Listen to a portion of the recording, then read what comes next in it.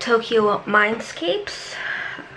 Where to Go, When to Go, What to See by Misaki Matsui. Hope I'm saying your name right.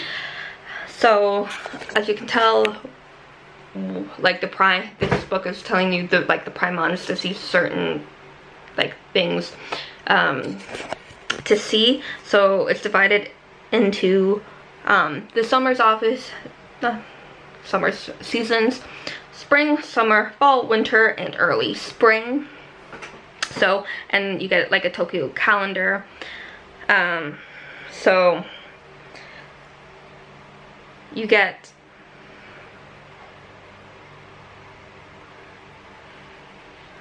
like some sort of introduction and like the Japanese lettering of that place. So like Park, you get like information about it. You do get sometimes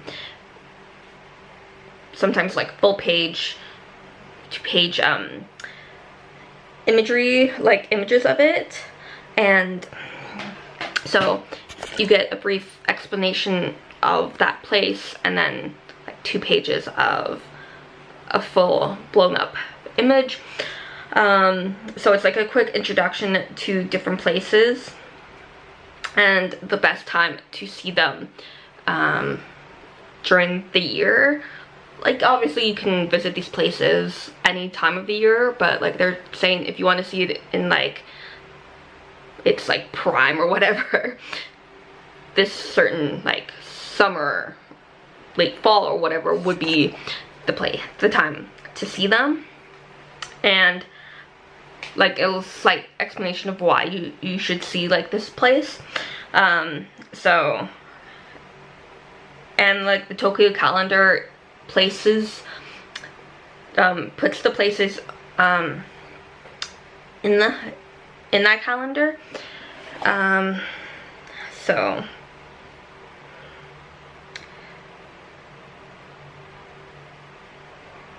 So you get like the months on top and then the place, and then there's lit up rows. So you get some sort of like other column here, but they put like the places in there, like what months would be best to see that place. It's not a long book. It's quick to go through if you just skim past the photos. You don't take too long looking at the photos.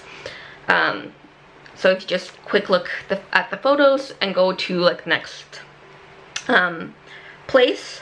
So you do get like a map of the places, and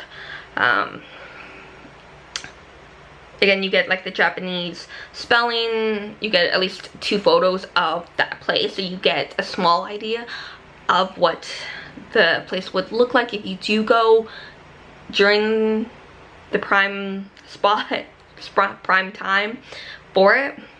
So yeah, Tokyo Mindscapes. Happy readings.